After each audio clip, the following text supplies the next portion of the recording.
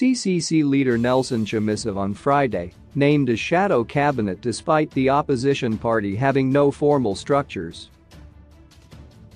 A shadow cabinet is made up of senior members of the main opposition party who act as spokespeople for the opposition in specific policy areas. Chamisa named one of his deputies Tendai Biti as the shadow minister of finance and economic development. In correspondence to the Speaker of the National Assembly Jacob Mudenda, Chamisa wrote, "This serves to inform your office that Han Prosper C. Mutsayami shall be the party chief whip and he will be deputized by Sachelasile Malangu.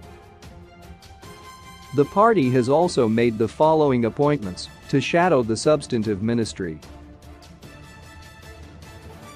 The shadow cabinet members are Tendai Biti, Finance and Economic Development, Charlton Hwend, Defense and War Veterans, Willias Madzimir, Industry and Commerce, Susan Matsunga, Women's Affairs, Community, Small and Medium Enterprises Development, and Judith Tabewa, Health and Child Care."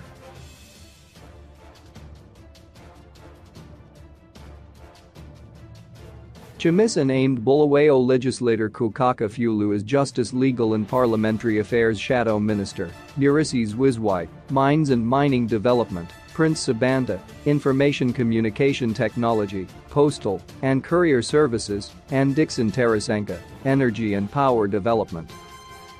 He also appointed Godfrey Coaster to be the caucus secretary for the CCC party in the National Assembly.